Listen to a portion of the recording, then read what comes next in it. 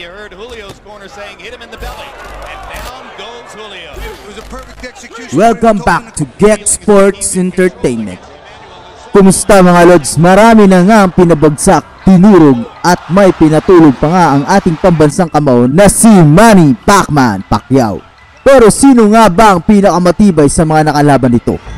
Mapapaisip ka na nga lang kung meron ba, kahit kasi sa mga talong laban niya ay binabasag pa rin niya ang mga mukha ng mga nakakalaban niya. Gaya na lang nila Juan Manuel Marquez na kahit napatulog si Manny Pacquiao, sa huling laban nila ay dinurog naman ni Manny ang ilong nito. Sa laban naman nila Jeff Horn ay nilamog naman ni Manny Pacquiao ang mukha nito. At sa unang paghaharap naman nila Timothy Bradley, kahit natalo siya sa puntos ay kinawawa naman niya ito dahilan para mag-wheelchair na nga itong si Timothy Bradley humarap sa press conference pagkatapos ng laban nila. Kaya sino nga ba ang pinakamatibay na nakalaban ni Manny Pacquiao? Yung tipong kahit sinasalunan niya ang mga kamao nito ay di man lang ito bumagsak o nabasagan man lang. Hindi naman pwedeng si Antonio Margarito kasi kahit di ito bumagsak, basag naman ang mukha nito.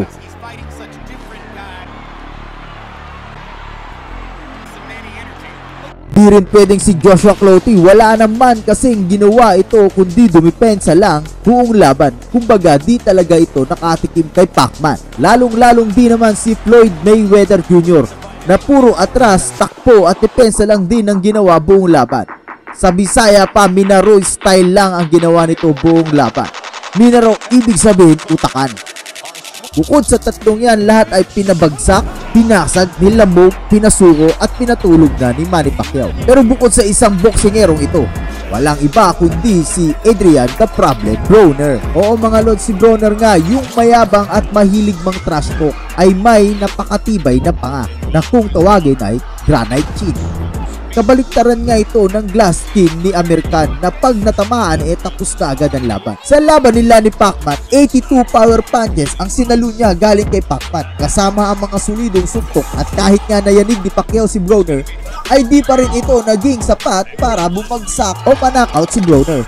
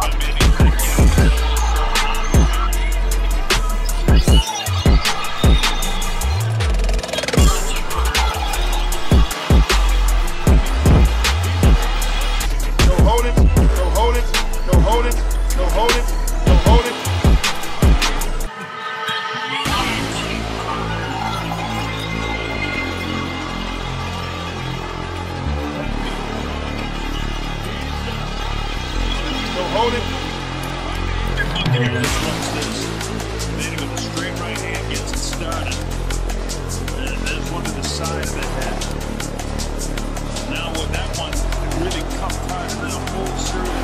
About 38 years old.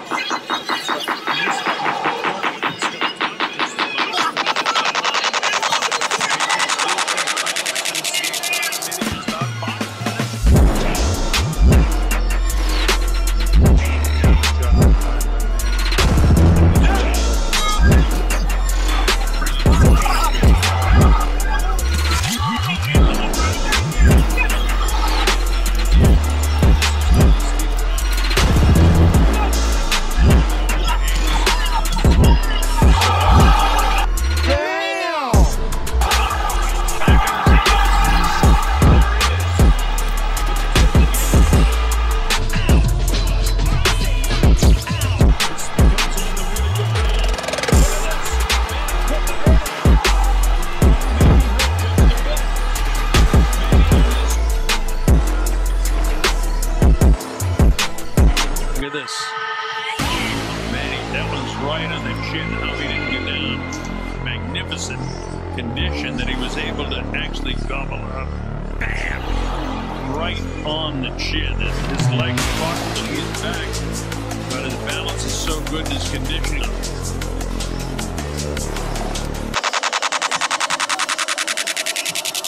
Again, it's conditioning. When you get hit with a shot like that, you don't drop in the foot. With Manny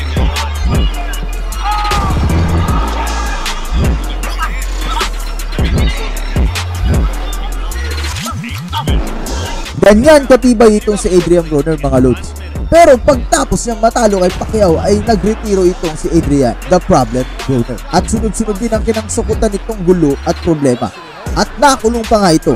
Pero ngayon ay muling nagbabalik sa mundo ng boxing itong si Broner. At may paparating itong laban kontra kay undefeated fighter Giovanni Santiago. Di lang pa nga ang matibay kay Adrian Broner, mga lod, pati ang pagkatao nito. Isipin mo sa dami ng problema kinaharap niya, nakabalik pa rin siya sa mundo ng boxing.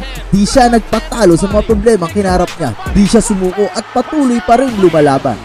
Magsilbing aral sana si Broner sa ating lahat, mga lods, na di basta-basta sumusuko sa hamon ng buhay. God bless sa inyong lahat, mga lods. Shoutout nga pala kay Lods Renny Diaz. Salamat sa suporta, lods. Nowhere to hide. In round 4, Broner closed the show. Good straight right hand and down goes Perez. And he's not going to make it. Broner just did whatever he wanted and knocked him out in spectacular fashion.